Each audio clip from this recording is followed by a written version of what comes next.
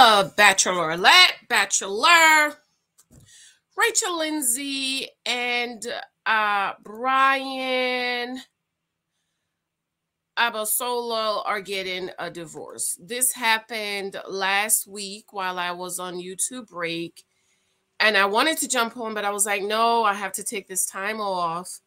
And then it was supposed to be the first thing I talked about when I came back, which was yesterday. But, then the beautiful Miss Nia Long got a couple of dollars in child support, and I just had to talk about that. So today I will be talking about Rachel and Bryan. I am surprised, but I'm not shocked. I'm surprised, but I'm not shocked because you could see the tea leaves, okay? And I really love Rachel as the first Black Bachelorette. I love the show. I just can't deal with the spit swapping, so I might start out watching and then I'll drop off. And I just think it's a really slow-moving show for me, and I just needed to speed up. The reason why I love this show is that the women get to choose. She gets to choose her knight in shining armor, and I absolutely love that. And I absolutely love that for Rachel. And I am just really saddened that they are getting a divorce. Some people are saying it's the whole baby thing, and I'm like, wait, wasn't that the couple that had fertility issues? But then somebody said, no, Janice, that's now you mixing up the couples. But then I was watching one of her videos, and she was saying how, they're going to start talking to doctors about IVF and stuff like that. But anyways, we'll talk about that later. But my heart goes out to Rachel because everybody's saying she was blindsided, but I don't think people are blindsided by divorce. I think that you could see it. You could, there are things that's happening. And one of the issues people have with this couple is that they keep their marriage private. I don't have any problems with that. I think every married couple should keep their marriage private. I'm not saying you can't share, but if you're having problems in your marriage, do not talk about it on social media. Do not talk to your friends about it. Do not talk to your family about it. If you are having problems in your marriage, the best place to talk about it is in the protection of a marriage counselor's office, where you guys can talk through and work through. And of course, both of you praying and seeking the Lord. But I do not have a problem with couples keeping their marriage private, because your marriage is private and it's a covenant. And I'm not saying you can't share, right? You can share certain things, some things. But as far as problems you guys are having, I just don't think you should. And I don't think you should post everything on social media. Okay, you don't need to post every waking day, every minute of your marriage on social media. I just don't think couples should do that. So they are getting a divorce, and Bryan, you want child support. You want spousal support, Bryan. Spousal support, you Dusty. Spousal support. Okay, but wait, I might have to backtrack that for a minute. But I was shocked, Bryan, when I see that you put the first date of separation as December 31st. I got some notes here. But you filed January 2nd. What is that all about? And you want spousal support. So now everybody's saying, oh my gosh, she should have went with Peter. But then the other half of everybody saying, no, Peter really didn't love her. It was more like lust. He really didn't care about her. He was always crying. And girl, I'm like, I can't stand no crying man. Okay. But I really love Rachel. I love her. I love Bryan. I really wanted to see this couple work out. But again, I'm surprised, but I am not shocked. Rachel, the whole Chris thing, to me, I think it was overdone. I'm going to be honest with y'all. I didn't say nothing at the time. I might have said it in secrecy, but to me, it was No, Rachel. I just, the whole Chris thing. And I could tell how uncomfortable Bryan was in interviews when she was talking about it later. And I just feel like it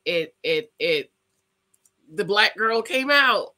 And I think with these men, you can't let the black girl come out.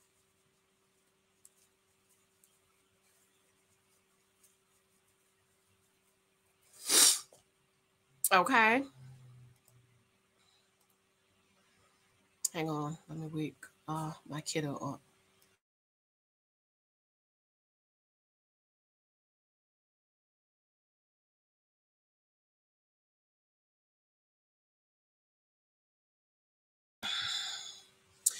All right, y'all. So we're gonna read this article by LA Times, I think it is. But happy Monday. Today's January 8th. It's like the year's already going so fast. How was your weekend? I had a wonderful weekend. Thank you for those of you who've checked out my shorts and the videos I did yesterday. Please remember to check out my Freedom Money channel and my Son of the Bible channel. I'll be doing a couple more videos over there. I know a few of you have emailed me for one-on-ones. I am not doing any one-on-ones this month because I still have to finish my one-on-ones with my my husband profile class because I had to rush finish for NaNoWriMo, and so I won't be doing any one-on-ones. Be sure to subscribe, thumbs up, share this out, help me to grow my channel. Let's hopefully we get to 100,000 cousins this year. Hopefully. Thank you for those of you who's picking up my books, leaving the comments for me. I love you. Okay. So according to the LA Times, the Bachelor star Rachel Lindsay and husband Bryan Abasolo are calling it quits. The Bachelor's Rachel, Lindsay, and Bryan are calling it quits more than 6 years after Lindsay, 38, gave Abasolo the first and last red rose of the Bachelorette. Season 13, Abasolo filed to dissolve their marriage. According to court documents obtained by the LA Times, the chiropractor 43 filed for divorce on Tuesday in LA. If you've been following me for a while, he says, you know I don't like to put my personal fears on social media and like to keep a safe space for our family. Absolutely. I love that. Many of you know me as a chiropractor and also a husband. My proudest role so far, after more than 4 years of marriage, Rachel and I have made the difficult decision to part ways and start a new Abasolo role on Instagram on Tuesday. My peers have been married forever and I'm a family man, but sometimes loving yourself and your partner means you must let go. I wanted you to hear it from the source before the blogs start making up their reality. Please respect the spaces of our family and friends as we figure out our next step. After wrapping Lindsay's season of The Bachelorette, the pair navigated a long-distance relationship with Lindsay working as an on-air correspondent for Extra in LA and Abasolo at the helm of his chiropractor practice in Miami. Right there. Y'all not supposed to be separate. You're supposed to be together, okay? In 2021, Lindsay addressed dissolved rumors while chatting with Andy Cohen on Radio Andy and said that although there was speculation that they were splitting because they resided on opposite coasts, they were the real deal. The odds are against you, Lindsay told Cohen, regarding a couple staying strong after meeting through dating reality series. I mean, I got to go through all these men to figure out who it is that you want to spend your life with. Then you got to deal with the court of public opinion, all these people telling you what you should have done, how you should have navigated your season. Then you got to deal with family, right? Family doesn't really believe it. You know, my dad is a federal judge. He was like, you guys are infatuated with each other. He was not buying into it. It took time for him to realize we are really in love and this was the real deal. In November 2023, Lindsay told E! News that she and Abasolo were hoping to start a family of their own, but that it had been more difficult than the pair anticipated. And this is where people were saying, that, you know, one of the issues is the whole family issues. She's 38, you know, he 43. But in the interview that I saw, she said that they were going to start seeing IVF specialists. And my doctor told us that when you're over 35, under 35 years old, you could try for 1 year without getting medical intervention. But if you're over 35, you can try 6 months without medical intervention. And then if you've been trying for 6 months and you don't get pregnant, then there's some medical, you know, that's when you go see the doctor. You don't try 2 and 3, 4, 5, 10 years without talking to your doctor about it. Okay. Especially for those of us women who are older. Okay. We tried for 4 months and I got pregnant on the 4th month. Okay. The 1st month I was in my doctor's office. I'm not pregnant. I'm not pregnant. She was like, go home, child. I need to start checking. Next month, February, January, we start trying January. I'm not pregnant. February, I'm not pregnant. I'm not pregnant. She said, go home. Marge, I'm not pregnant. Oh my God, I'm not pregnant.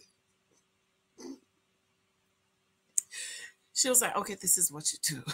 Do this, do that, do that.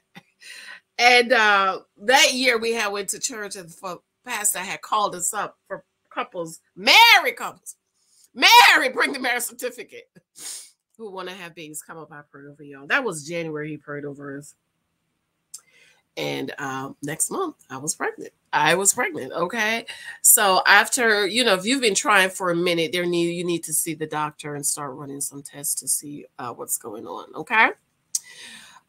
It's something that we want.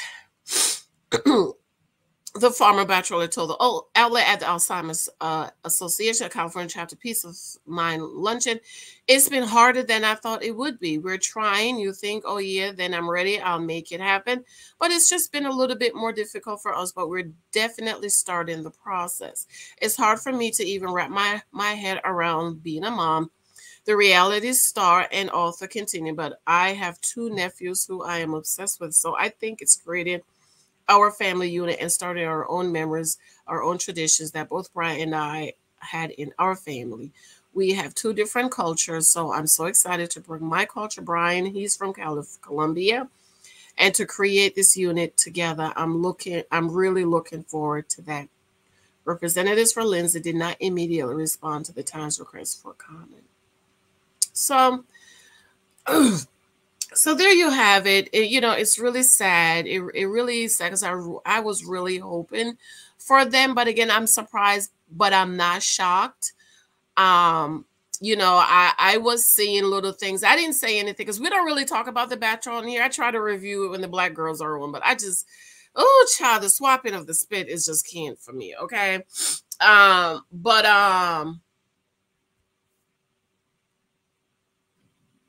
I'm really sorry that, you know, they're going through this and that he's filed and he wants spousal support.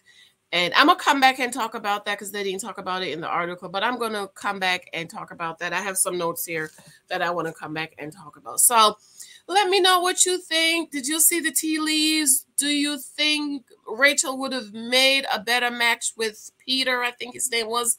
And who was the other guy? It was Peter and Tim. I don't remember. So let me know. I really like Rachel and Bryan. So let me know. What do you guys think? But I'm going to come back and talk about him wanting spousal support. I'm going to come back and talk about what the people are saying and why did he file for divorce in January. I'll come back and talk about that. I absolutely love you. I adore you. When am I going to do a show, The Strawberry Girl? I don't know. I got time. But I absolutely love you, adore you. Mwah. Let me know what you think. Thank you for those of you who've picked up my books on Amazon. So the Bible in 1 year is going on. Be sure to check that video out. I absolutely love you. Adore you, darlings. Let me know what you think. Bye.